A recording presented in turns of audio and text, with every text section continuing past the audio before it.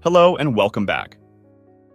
Before we go in depth into understanding what orthographic projection is, we must understand that this is a very important topic of engineering drawing. In fact, this is the most fundamental concept in engineering drawing. You cannot read engineering drawings without understanding how orthographic projection works. With that being said, let's look at orthographic projection in detail. Here also, the word orthographic is just another fancy word for stating that this type of projection is created by representing every face of the object on a separate view.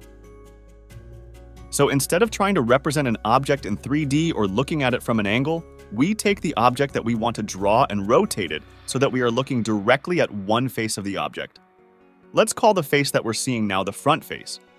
So now we see the front of the object, but because we're looking straight at the front, we don't see the features on the side of the object.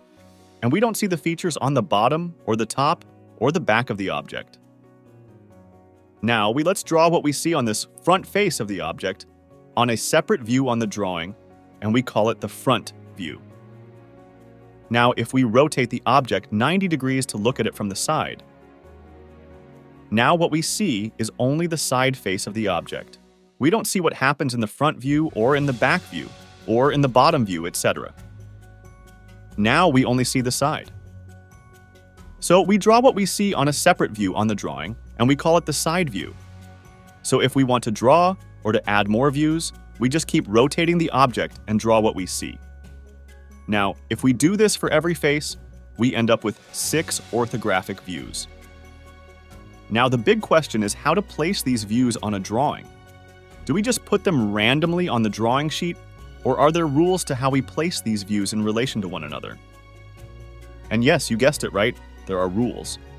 And they are called first angle projection and third angle projection. Let's investigate them in the next lecture.